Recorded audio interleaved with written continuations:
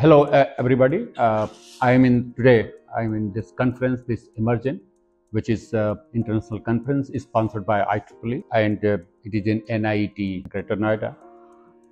Basically, the conferences are very important for the career growth of any individual. If you are publishing the paper in IEEE, it goes in your Scopus Index conferences, where it is highly cited because the digital library of IEEE is very high, and it's a large volume of the data there, and highly cited papers are displayed.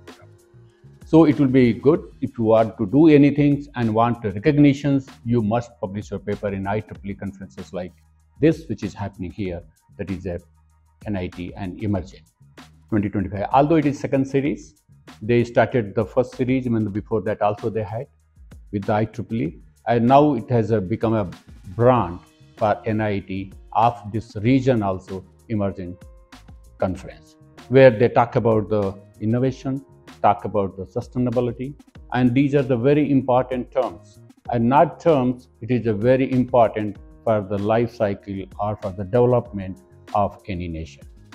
I have been volunteering for IEEE for many years.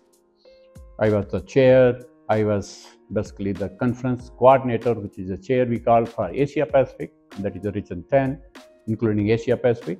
And also I was the vice chair technical activities of the Asia Pacific. I was the India Council chair, elect, chair, and section chair, many positions, and I'm volunteering for the last 25 years. This is giving a volunteership, basically as you know, the tag name of IEEE, it is advancing technology for humanity. And everybody is now working with the technology, for the technology, and using the technology. And these technologies are, you can say, changing so fast that we have to be very coherent, we have to be very coordinated, and we should have the very adaptable. No doubt the technology is, if it is a good technology, it is adapted by all the human beings, even though it's looking from the very root level to very high advanced society. But the technologies are basically changing our daily life.